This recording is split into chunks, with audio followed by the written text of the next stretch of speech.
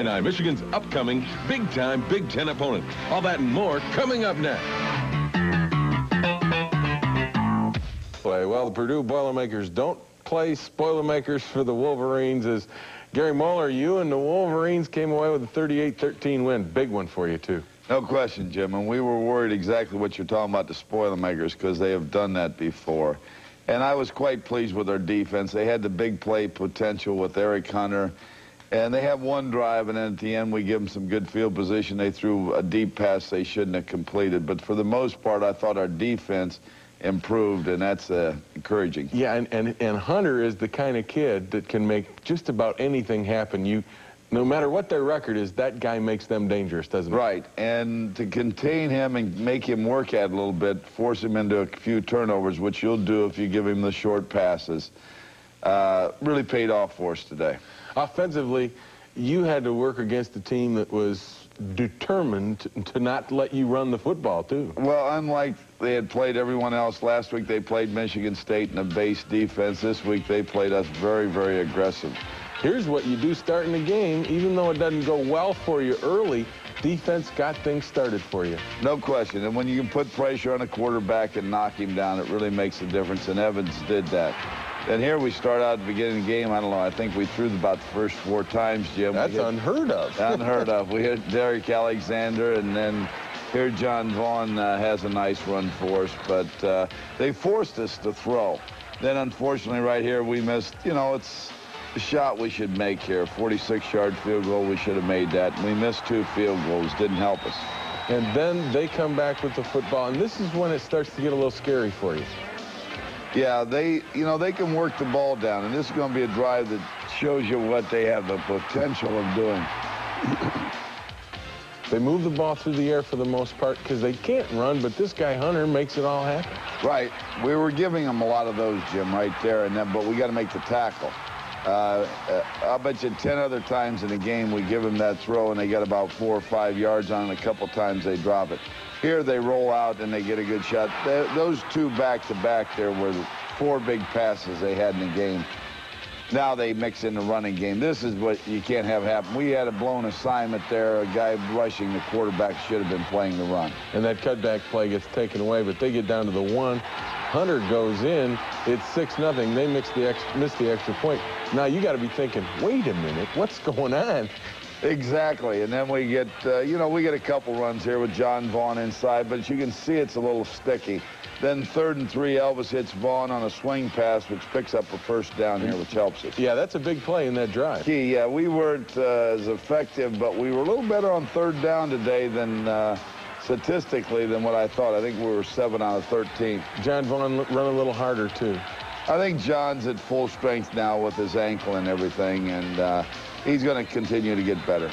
You go 6-3 with the field goal. I know you wanted to get more, but couldn't. Then you come back, and again, the defense takes over. Yeah, and all those points, Jim, are helpful. Here's forcing the quarterback to throw off rhythm a little bit, and Eric Anderson trying to be that ex-fullback he was in high school. And you knew you needed that, didn't you? The pressure to force him to make bad throws. Yeah, and we knew he would do that, but just don't let him hit the long ones like in the 4th quarter last year. Here's John on a nice run on a counter. This is what happens, too, Jim, when you break loose and they're playing all that bump and run man-to-man, and you do crack the line of scrimmage, you're going to get big plays. And this is exactly what you're talking about. Really, the safeties are nowhere in the picture right now. Greg Skrepnik knocking a guy down there, and then John does a good job here. He spins off this. This is good effort right here, lunging forward to get down to the 2.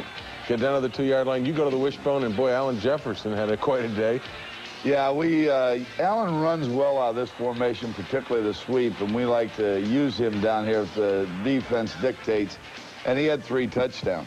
3 touchdowns puts you up 10-6. Come back, they get the ball, but the defense comes back at them. T.J. Osmond on the sack here, and if you can get 4 of these, we wanted 4 sacks and we wanted 4 big turnovers, and we got that. They come back again, go to the air, but again, pressure.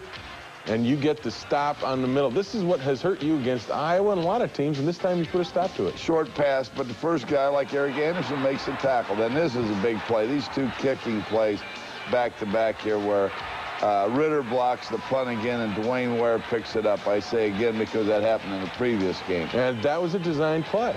Those are designed blocks that happened that way. Right. And our special teams, for the most part, Jim, have been excellent. And I say that with a little hesitation because the minute you start telling everybody they're good, but Ware picks up the next kickoff, and then it gives us an opportunity to go in and score. We had a holding penalty here after we got down inside the 5, came back, and there's man-to-man again, and this time Desmond beats it. Yeah, but you'd been going outside, releasing outside on that man-to-man coverage. This time Desmond takes him on a slant cut inside. Exactly. He beat him clean that way, so that really helped. Here again, Todd Plate's going to pick off the ball, but again, it was forced because Hunter couldn't follow through. And the pressure is the key. When any quarterback can sit back there and has the time, he's going to hit passes. And especially Hunter. And then you come back, and here's a great catch, great throw by Grubach. Yeah, third down conversion, and Elvis hits Desmond, turns right around, throws it to him the other side. Then Desmond makes a little move and gets about 16, 17 yards there. You're talking about mixing in the run and the pass. Here you mix in the run. Yeah, we had to do that, and then John Vaughn makes a good cut here. Again, takes us down inside the 5 to set up another touchdown. And this is getting to be a broken record. Wishbone, here comes Allen Jefferson. Yeah, and Bunch and John Vaughn blocked well there, and we just sealed the inside, and that play was set today, so it was a good situation. Good situation indeed. 31-6 at halftime. After the first quarter, you had to think, man, what's going on? And at halftime, you had to say, now that's what we're looking at. Right, and I knew, you know, it was going to be a little sticky, particularly when I looked up because, you know, they played us bump and run last fall. We were the only team that they did that to. They turned around and did it again. And you weren't expecting it, were you? Yeah, and I think really what happened, they thought if we lay off of Desmond Howard and Derek Alexander, they're going to kill us if we're going to play them man. So we'll bump and run and see if they can hit a few.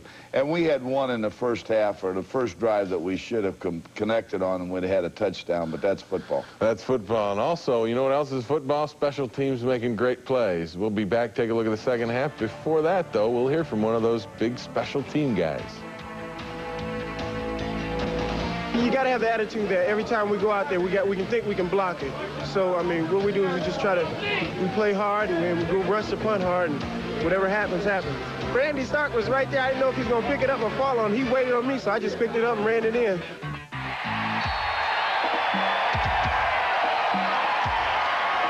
That's a day. Tom Doring talking about the Wolverines in the second half. And really, Mo, you come out with a 31-6 lead. And then at halftime, the Wolverines don't do anything, open up the third quarter. That had to disappoint you. Well, bad third quarter. We got the ball, picked up 2 first downs, and then turned the ball, had to punt the ball away to Purdue. Then they sustained a big, long drive in there, went down, and we made them fumble the football. But if they're going to score, make them go the long way, Jim. That's the important thing. Well, did you know that your guys maybe were going to go to sleep a little bit in the start of the third quarter? Well, I think you got to give Purdue a little credit here, but we made them work the ball down. And as I said, here they get a couple runs that I didn't like. There's Oglesby, their young freshman out of Detroit. This is where he hurt you only a couple of times. Right here. And some of that, Jim, is you're dropping deep, and everybody says, you know, jump on them man-to-man, which we were. We were man-to-man here. Now watch. When they break the plane, then it takes a long time for people to come up. But again, we're working him a little bit.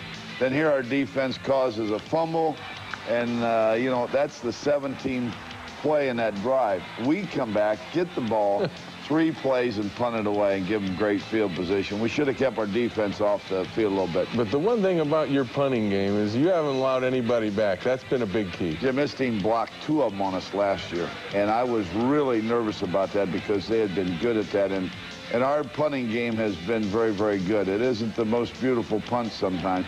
Then here we fall asleep on a big bomb, which just shouldn't happen.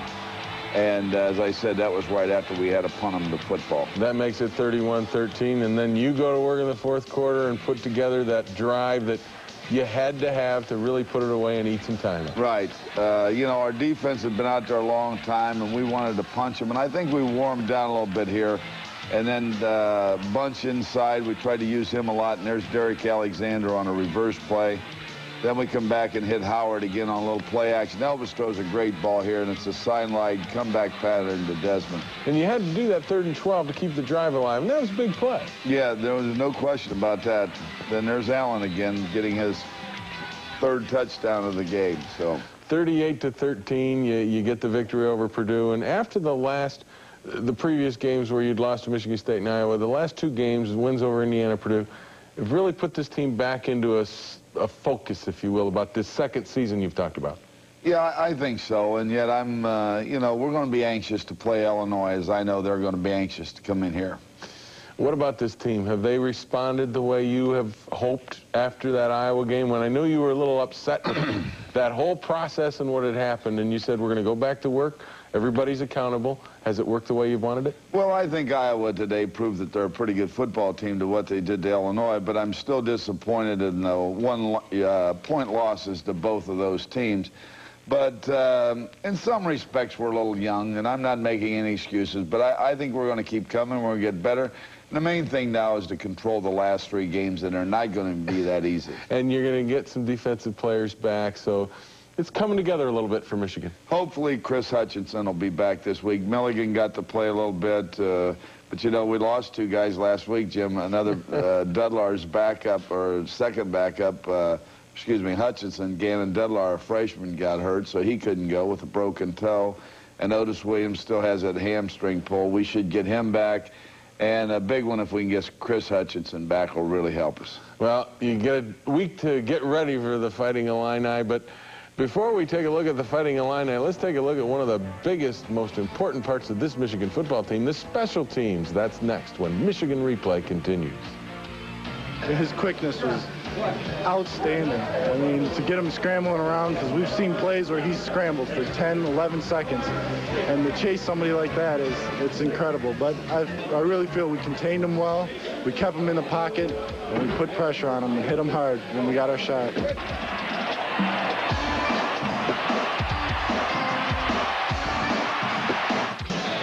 Special teams play is sometimes the forgotten element of a team's success, but that's not the case at Michigan. The emphasis placed on special teams and the attitude of the kids on the so-called kamikaze squads make the Wolverines special teams very special units indeed. When you're chosen to be on special teams, they always say it's kind of a real privilege to do so, and you never really know it until you're out there, and you really gotta be in a different state of mind, as you say. You're just flying down there going 40 yards full speed on a kickoff team or whatever. And it's an experience. It's a lot different than being out there play for play, because you know you got to make what you can with what you're given on that certain play. Special teams encompasses a lot of activities, too. Take Trip Wellborn, for example. He's had a great year returning punts, but over the last 2 years, he and Veda Murray are also special teams heroes on the kick blocking unit. But as far as Trip's concerned, he's not the hero at all. The guys up front, they really do the best job, because they go in, they have to have the pride and the will and determination to get to the kicker, and so therefore they create a new line of scrimmage.